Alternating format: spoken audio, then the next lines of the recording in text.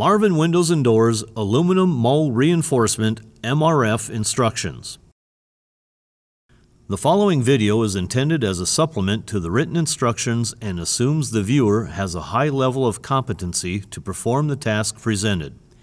Make sure you read the written instructions thoroughly before field mulling any Marvin window or door.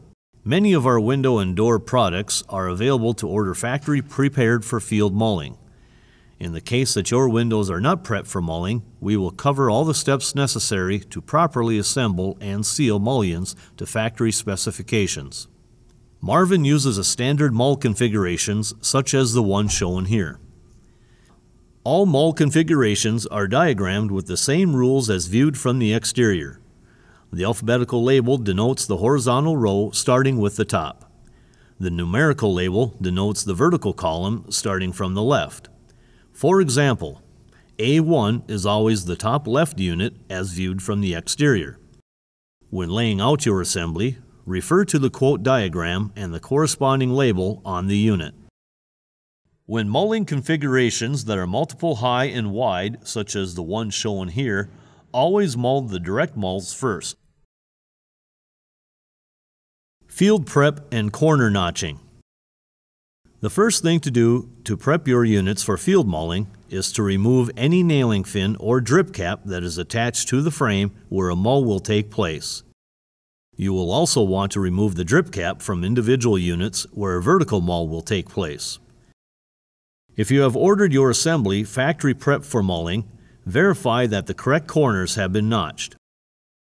Any corner that intersects a mull must have a notch cut out of the accessory kerf.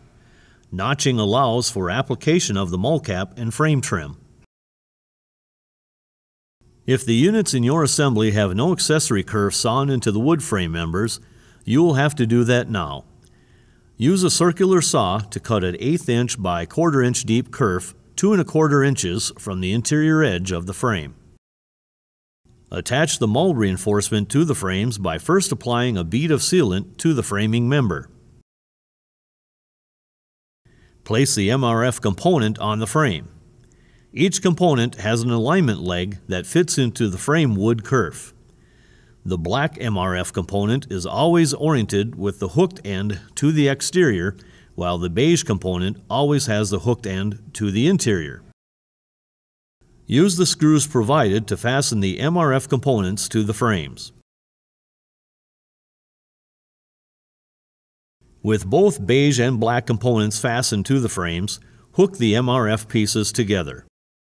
Align the frames so they are flush and the ends are even. You may need to tap the frames into place with a rubber mallet. Secure the MRF with 5/8 inch undercut screws through the interior face of the MRF. There are pre-drilled screw holes in the MRF components.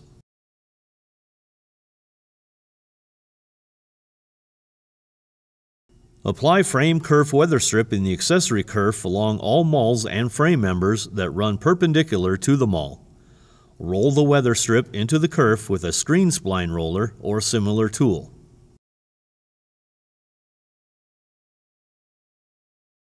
Apply 3/4 inch foam backer rod on top of the MRF components. Use the screen roller to seat the backer rod in place. Cut off any excess flush with the end of the assembly.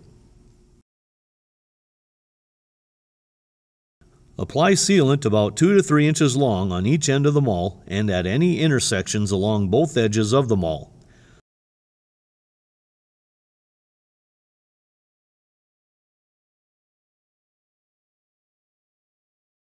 Apply a 2 to 3 inch long bead of sealant on top of the backer rod ends.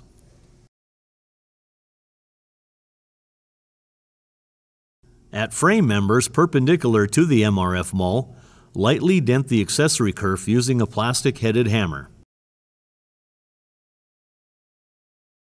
Then apply the A148 frame trim. Seat this with a plastic-headed hammer.